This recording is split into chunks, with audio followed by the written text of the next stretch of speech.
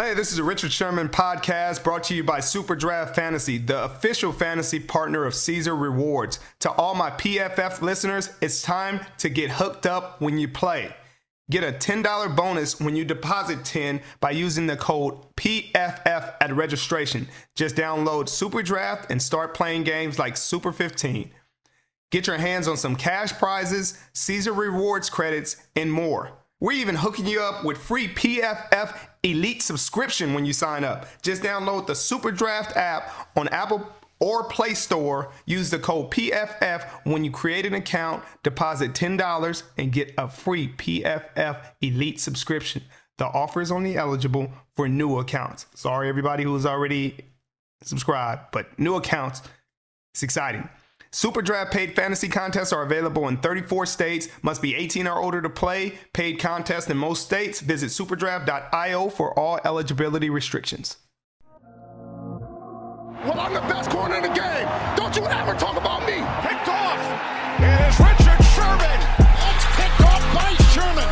Now, buckle up. Here he goes. And it is intercepted by Richard Sherman. Broken up. Picked off. This game is over. Hey, welcome to the Richard Sherman podcast. This week we're having 49ers All-Pro Fred Warner.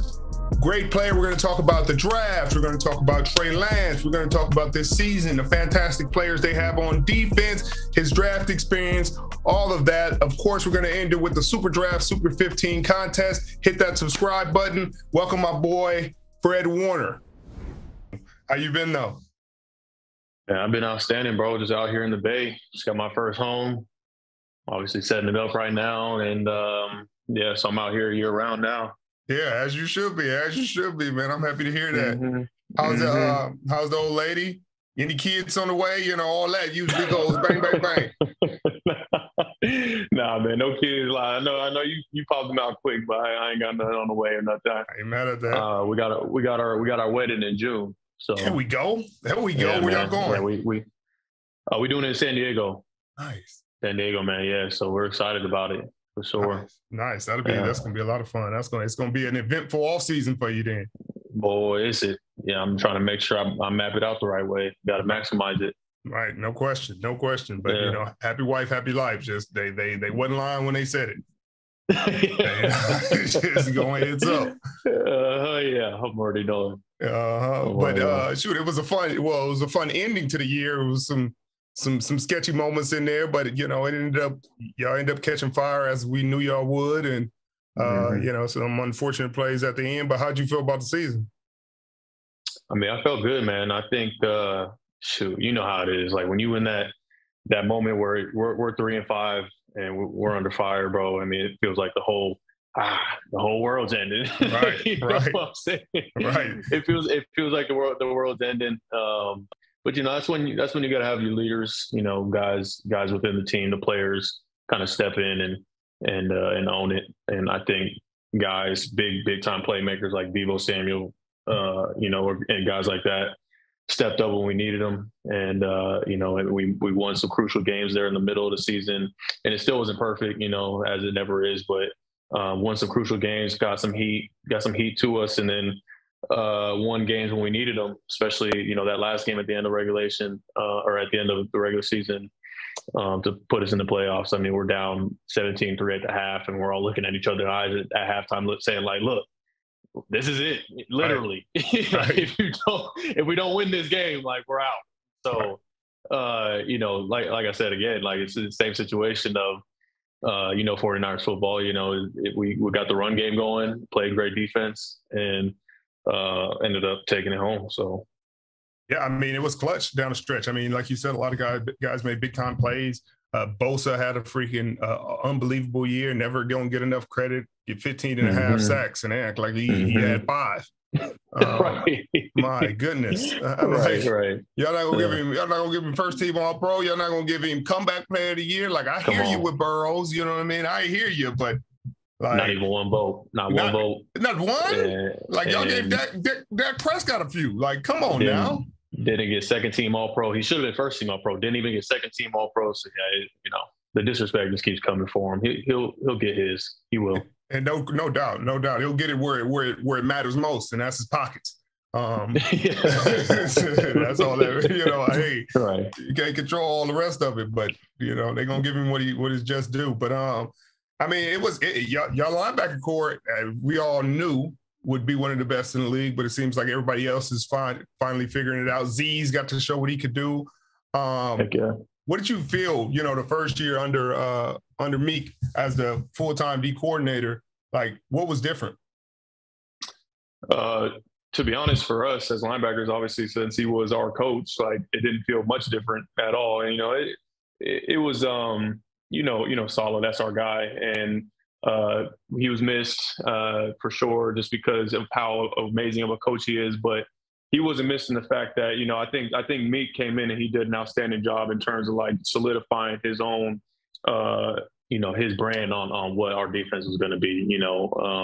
That he created the swarm mentality to us, and I think just that special work ethic and the relentless mentality, that's what that stands for, and that was what we did, and that's how we practiced every single day, and that's what we showed on game day every single week. I think early on we had some struggles, but I think as with anything, with more repetition and with more time, we got better and better as the season went on, and we played championship football all the way up until that last game. And there's things that obviously I think all of us went back in that last game, but I think we played well enough to get ourselves to that, that NFC championship game. And obviously we needed more in order to make it to the dance, but I'm still proud of the guys. I think I'm proud of DeMeco for the way that he conducted himself in his first year as a DC, and also the rest of the guys for how they competed all year long. Yeah, I mean, he did a freaking unbelievable job. Y'all were top 5, top 10 the whole year, regardless of the record and all that. Y'all were playing great football, and obviously, how much talent is in the room, and, hopefully Kinlaw comes back. You get some continuity at safety. Obviously, Jimmy played the whole year. Tart was a little banged up, but, guys played well at the corner spot. E-Man was a little banged up. I expect them to address that in the draft at some point. Speaking of the draft, like, I didn't get drafted by them. So, dealing with how they call your visits or all that. But you can. How was that process with them? It was good, honestly. When I was going through that whole process, I will say, is not fun. There you go. The draft process is not fun. I'll say that part. But I will say it came down to, and obviously they're choosing you, but in my mind, I felt like two teams really showed a lot of interest, and it was the Niners and it was actually the Broncos, because they coached me in the Senior Bowl. So they had hands-on me, and they showed it. They had me on a 30 visit. So, spending that extra time with me, they showed that they really liked me and my game. But I think the Niners, when I came and visited them, during the whole draft process, you're being told what you can't do. You're not good at this. You need to do this. But when I came to the Niners and I'm sitting in that office with Saleh, he was probably one of the first coaches that told me, like, listen, everybody kind of has you ranked down here in like the 4th, late 3rd round. I see you right here. I see you as a top 2nd round pick. I look at your tape, and I think it directly correlates to what we do in our defense, and he's showing me clips and all this stuff. And so I walked away thinking, like, man, like that visit went great. Yeah, okay. Like, yeah, all right. The positive feedback. So, I remember talking to all the coaches. I talked to Meek, I talked to Saleh, and I talked to HT, and, Kyle, John, all those guys on the 30 visit. And so it went great. I know they do their due diligence. They all care about character, the character of these players, and wanting to talk to guys face to face to see, just how much does this guy love football. And I think that's what our team, and this team is a bunch of guys who just love ball and who are wanting to dedicate their lives to it. And that's why you see, the right product on the field. And so it's a grueling process, I'll say that, but it's one that you got to cherish too, because it only happens one time. So I'll always take those memories with me as I go. Well, I mean, like you said, it's a beautiful, it's not a beautiful process. It ended up working out beautifully with the right team in the right spot. But tell me some of the different moments that happened throughout the process, going from like your last college game to when you got drafted by the Niners, the ups and downs. Yeah, you go straight from playing that last college game right into combine training, or just into doing all these little hoops and drills and stuff that they gotta run you through to see, like, okay, like how is it, like, how's this guy's athleticism, how does he move. And obviously in the moment I'm thinking that all of this is like the end of the world, like if you don't perform well then you're not getting drafted or something. I don't know.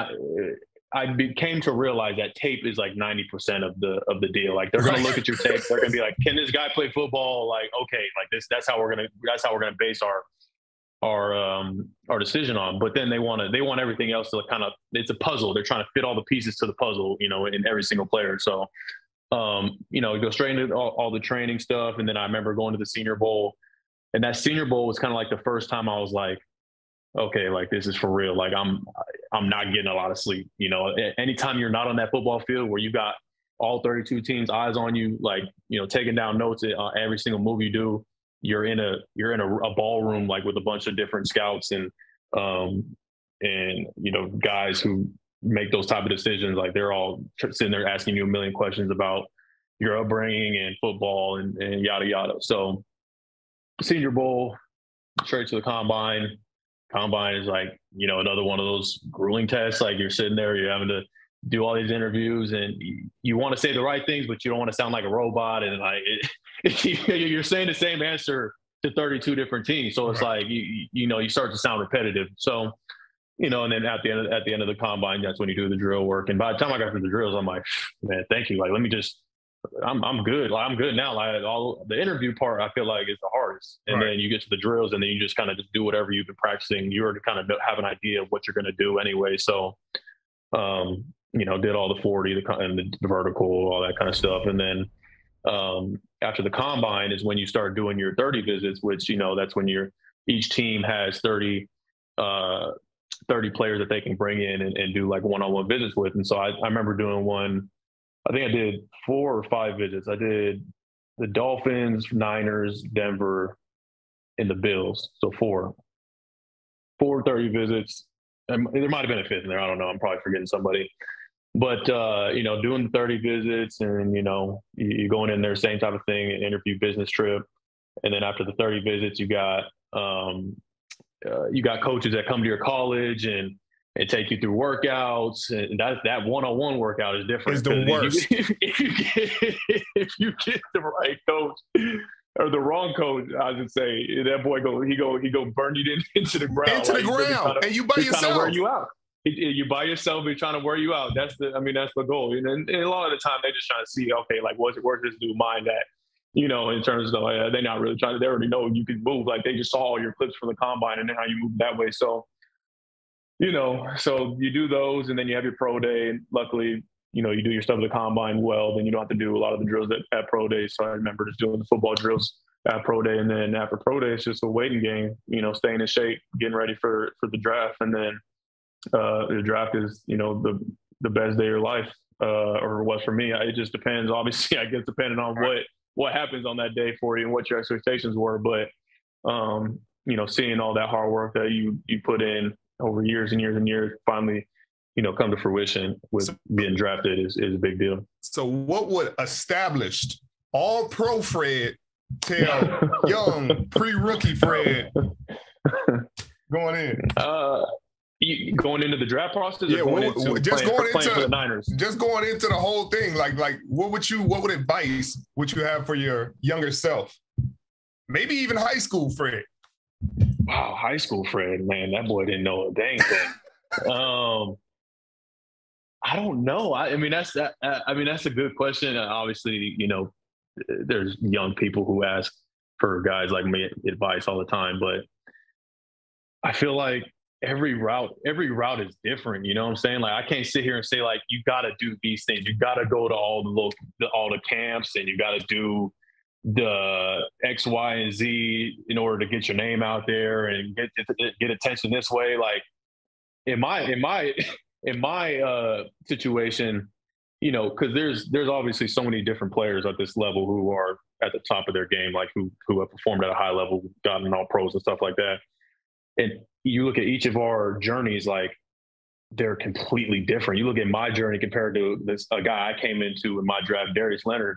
you look at our journeys and they're completely different. Like he played at APCU, I played at BYU, you know, and like I don't know what his high school or what his upbringing life was like, and you know, there's not one route. I would say if I did have any advice, it would probably just to be like don't wait to start like trying to work hard for like when you actually get here. Like it's not like you need to already have all that stuff instilled in you. Like you better have been working hard your entire life. Like that's just got to be the foundation.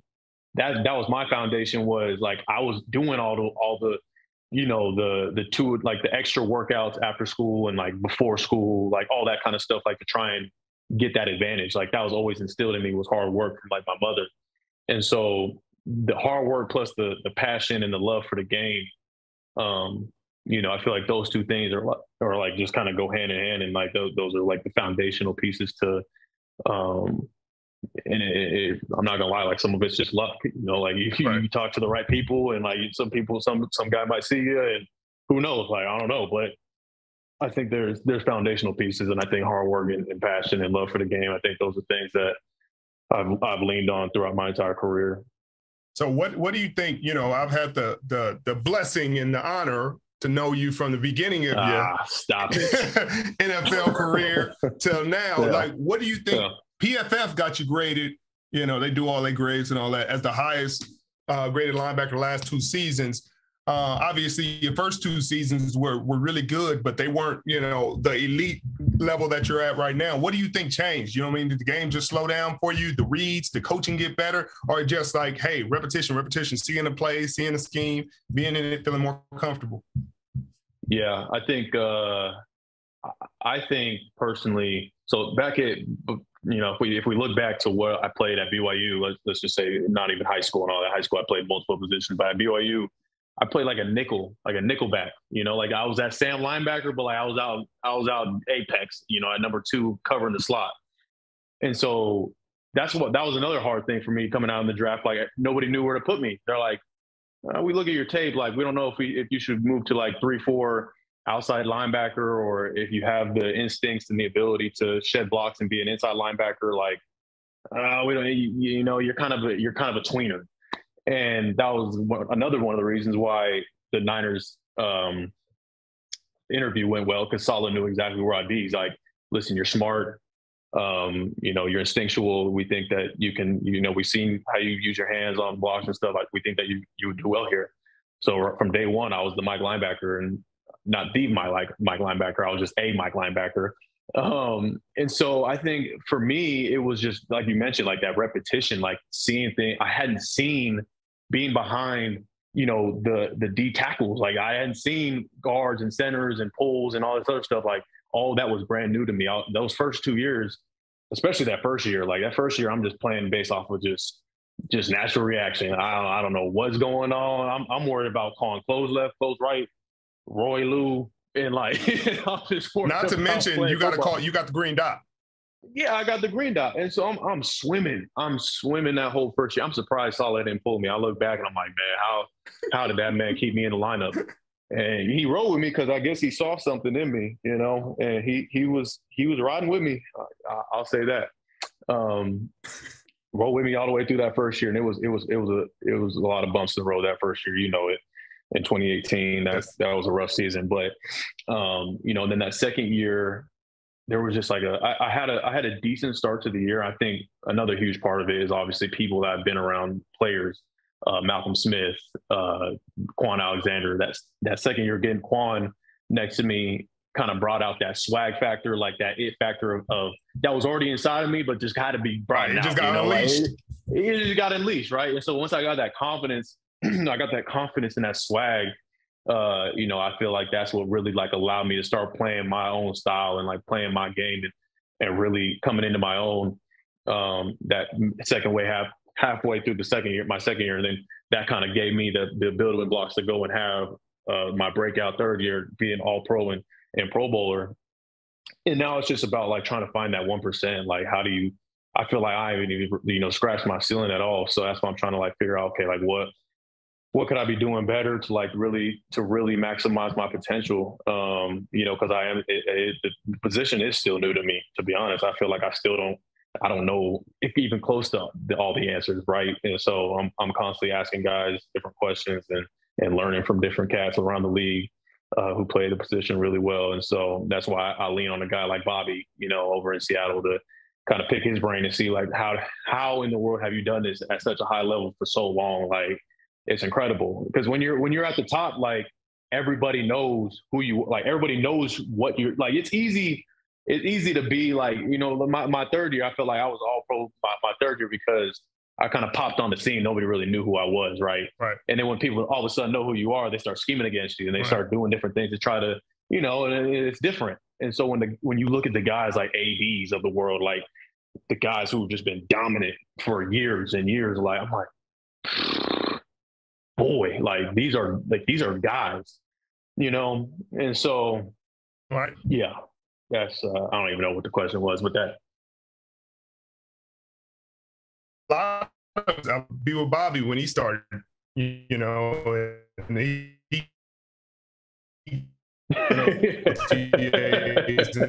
but a lot of seeing getting the same scheme looks you getting consistently. Specials, you're always getting speed from three. You're getting stick routes right there. You're getting spot routes out of the, you know what I mean? Every year you see it. Every year you see the same thing. You're a young quarterback, you're like, oh, it's going to be quick game. I'm not even going to need to backpedal at all. I'm just sliding left to right. It starts to happen faster. And it's been cool to see you develop. I remember having a conversation with you and just saying, hey, work your ass off on special teams and just wait for your moment. Just be available. And then 2 weeks later, you start. I always remember it. I literally before coming doing the interview, I was like, man, what are we going to talk about? I'm like, I'm going to have that one in my back pocket just in case they add. Like, okay, let me have that one. I will always remember that one. You telling me to just work hard, know your role, special teams, ball out on special teams, and then you'll get your op. And then I just was like, oh, here I am. Like, get ready. You're like, well, skip that step. Let's go ahead. Yeah, skip that one. Yeah. I got lucky in that aspect, but yeah. Ain't no such thing as luck in this game. Not at that level. Not at this level. It's you earned it. You earned it. I mean, and you earned what you're getting and what you're gonna continue to get. And y'all have a really talented team. Y'all gonna continue to be great. Nick Bosa ain't going nowhere. Debo ain't going nowhere. I don't think Jimmy's going anywhere. E-Man, a lot of the foundational pieces that y'all have don't seem to be going anywhere, and they continue to develop talent. Who you think they're going after in this draft? Y'all don't got to pick until the second round. I think 60. Who y'all think y'all going after? Yeah, shoot. I don't know. Second round. I would assume they probably go defensive back, just because you can never have too many good DBs. We have a lot of young, good DBs right now. I don't know what the situation is. Are they going to bring back Jason Verrett or Josh Norman or any of those veteran guys that we've had on the team? Obviously, you mentioned a guy like E-Man, who's an established vet, who is one of our lockdown corners. You got some young guys in Demo and Ambry, who came in and did a good job when they did show up. So yeah, you can never have too many good DBs. I think getting another defensive back in the second round probably be what happens. I agree. I think they're gonna go corner. I think they're gonna get a corner. Even if they bring the vets back, even if they bring JV back and Norman, they're going to want a young guy to develop and really be consistent, because after how banged up y'all got last year, it was grabbing at straws for like 6 weeks there, and for as talented of a team as you guys have, it's hard to watch that when it's just like, bang, you can't stay healthy here. It's like the middle is gold. And it's like, but if you ain't got nothing on the edges, if you're one corner, your two corner, your three corner go down, and you're like, I don't know a team that can survive that. It's one of the hardest positions to play too. Like, I mean, I ain't got to tell you that. You know what I'm saying? So, I mean, yeah, you got it. It's hard to find really, really, really good lockdown. Like, here, I'm gonna put you on this island, and let's not worry about you for the whole game. Like, that's hard to find. So, And I think they might go after some guys in free agency. You know, I mean, there's a lot of really good corners out there available, a lot of vet corners that, you know, they're going to be expensive, and y'all not going to have the money like that because you got to pay Debo whatever the King's ransom is these days. And Bosa going to be asking for a little more than what his brother got. Right. Exactly. So I don't listen. Well, if I learn one thing I don't know nothing about, I try to just stay in my lane, baby. You know what I'm saying? Like I'm worried about what is Fred Warner supposed to be doing, and what I got to be doing to make sure I'm getting better. Speaking of that, OTAs and all that is going to be different this year. I don't know if it's happening or not happening, or what you think about the whole process, how it went last year, because last year it was kind of super weird. Did it mess up your routine? You know what I mean? Your first couple of years of the league just been a really weird space. Really weird. Yeah, I know. I mean, even more so. I mean, I think because the only OTA I had before this past year was my rookie year, because my second year I was dealing with I had a knee scope, so they sat me out that year. My third year was COVID, didn't have OTAs that year. And then this past season, I finally had to do, or not had to do, but did OTAs for my second time in my career. So, you know, I think this year will probably be as normal as any other season, or as any regular season has been, kind of moving away from the COVID protocols because of how many people are getting vaccinated. And that's kind of what you saw towards the end of this past season as well. Like they eliminated the testing every day, and you know, all that kind of stuff. So, but I don't know. Who knows? And I'll just be here. I'll be here ready to go for whenever. The important question is, how has your life changed since you got your money? The exact same, baby. I don't know. It don't look the same to me. I see feathers in the vase. You start to see these little expensive feathers in the house. Right. You know, it's more than anything, it's, you know how it is. It's just like knowing that you like not having to worry, you know, in that area of your life, you know, in terms of finances, and knowing that you're going to be in the same place for a while, as long as you hold up your end of the bargain, right? But I think that's the thing that meant the most to me, was them believing in me and investing into me, you know, from what I've done, and what I'm going to continue to do for them.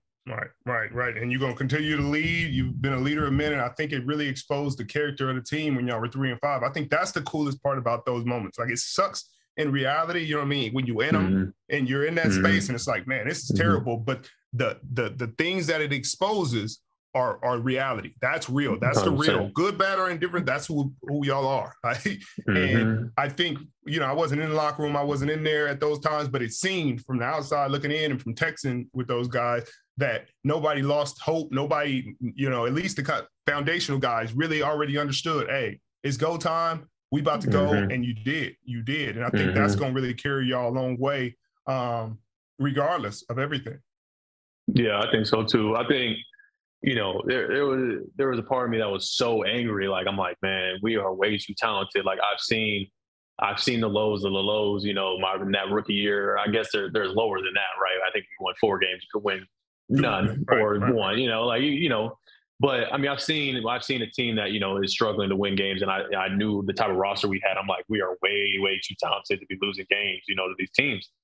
And so I knew it was a matter of time before we really flipped it around and started to win. But I'm like, it's not just gonna happen because we want it to happen. Like, it's like, no, you gotta be intentional, you gotta be detailed, you gotta make sure you're doing the things that winners do, you know, in order to win games. And it's all about executing in the moment. You know, you could practice as hard as you want. You can do amazing in practice and whatever, but that doesn't mean it's going to translate over to a game. You got to execute in the games. And so once we started doing that, I think that's when it all changed. And you really look back on the season, you're not going to remember the fact that we were 3-5. You're going to remember the fact that we made it to the NFC Championship game, you know? And so now it's time to really take that next step again.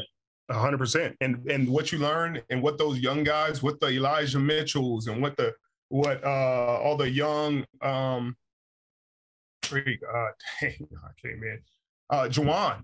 freaking showed up huge in the playoffs and throughout the end of the season. Like, my goodness, Jauan was going crazy. Now, I remember seeing him, but those things like are going to, the momentum from that should like, I can't wait to watch it play out this season. You know, the confidence that he has now, compared to where he was last year. I mean, it's going to be unbelievable, and I'm sure they're going to draft, but like he's going to be a problem. A problem, bro. I love Jauan. Like I will say this. I've said it to numerous people. I'll say it to anyone, bro. He is one of the best football players on our team. Like, and it showed in the biggest moments, the biggest games when we needed guys to make plays. Like, I think there was a stat somewhere where like most of his catches were either for first down or a touchdown. Like the dude like just balls. Like, and it's crazy because like it's not just with the ball in his hands. It's like blocking. Like he's over here taking dudes out in the blocking game, because that's just a mentality. It's a mentality thing. Like he's got the right mentality. And you look at him and you look at him, he's kind of like, he looks like he'd be a decent player. Bro, this dude is a dog. Like I'm telling you, like he's one of our best players. I remember we were going in one-on-ones his rookie year. And, his 7th round rookie, they're like super high on him. All the scouts are like, hey, you got to watch this dude. Hey, be careful with him. Like, he got this. He went for all these yards. God, I'm like, I'm watching the tape, and I'm watching him walk around. I'm like, bro, he looked like he got bad knees. Like, he don't look like he about to cause me no issues. Oh, my And then you get out there and deal with him, and you like, wait a minute. Like, I'm telling you. Who put this? There's some dudes who are just ballers, bro. Like who just are just gamers. You know what I'm saying? Like, and that's exactly what he is. And I think you talked about all them yards and stuff he had at Tennessee. Like he balled at Tennessee. I don't know how. I don't know. I don't know why. I didn't watch him, but I believe it. I see the kid work. I see him work. I see how he works at his craft. I see how he competes. I love competing against a guy like that. He'll chirp at you a little bit, and get after guys like that, and that just fires me up. You know what I'm saying? Like that's what I'm all about is the competition. So I love Jauan. He's great. I'm so happy for him. I mean, he's doing exactly what KB did for him, but he's just developing differently. But it's really cool to see. And now Trey Lance. I mean, everybody they're gonna say John gonna talk about it in a press conference. Like, oh man, I don't know how those clips got out. John,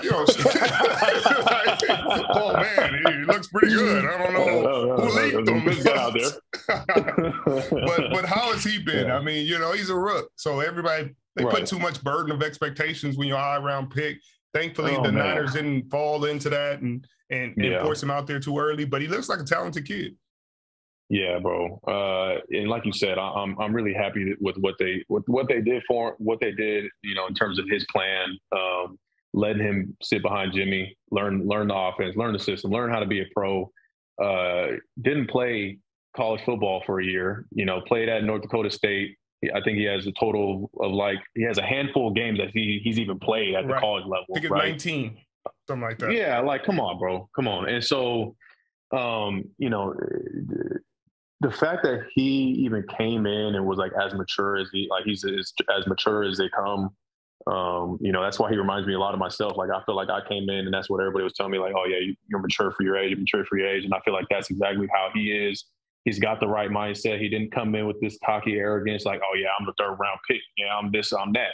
He knew exactly where he stood, and he came in. He was hungry to learn. Had a thirst for learning and. Ask Jimmy all the questions, ask the coaching staff all the questions, even defensive players, even myself, how to be a pro and how to compete and all this kind of stuff. And I think as his confidence continued to grow throughout the year, you started to see those wow moments that we all talk about, in the practices and, in the couple games that he did play. I feel like he did some great things in those games as well. I can only say from what I watched from the sideline during the game, you know what I'm saying? But going against that kid every single day in practice, for sure made me a better player. I think all the DBs, everybody else on the defensive side would say the same thing. I'm really excited. I'm really excited about him. I think his ceiling is really, really, really high. It's just a matter of how high is he willing to take it? Right.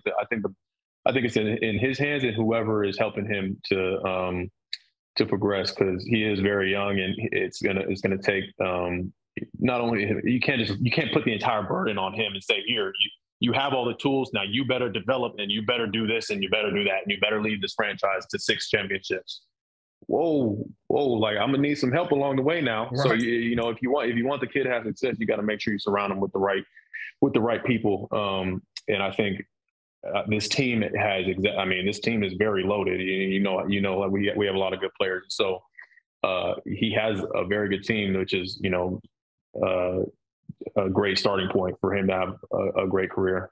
Yeah, no question. I mean, he has leaders like you. I mean, he got Eric, he got Devo on the other side, Kittle, who we haven't talked about enough. George is his crazy self. Exactly, yeah. And he has everything. He has Kyle, who's one of the best offensive mind. Obviously, losing Mike McDaniel and LaFleur and all those guys. And, it's going to be different in that room, with McDaniel gone. But I think, anytime Kyle's still around, the mad scientist is still in the building. He's going to have one of the best schemes. He's going to put him in the best position to be successful. He's going to put pressure on the defense, put pressure on the linebackers.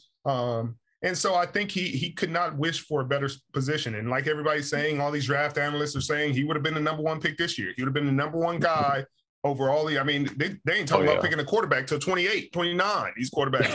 And the top quarterback, they're saying hands is the smallest in the league. I say, what are we talking about here? Can he play or can he not play? You talking about it? Right. Yeah.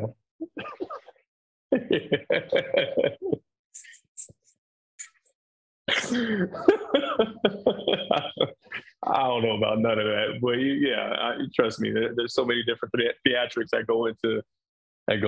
It's funny. All I can do is laugh, but yeah. Hey, this is a Richard Sherman podcast brought to you by Super Draft Fantasy, the official fantasy partner of Caesar Rewards. To all my PFF listeners, it's time to get hooked up when you play. Get a $10 bonus when you deposit 10 by using the code PFF at registration. Just download Super Draft and start playing games like Super 15.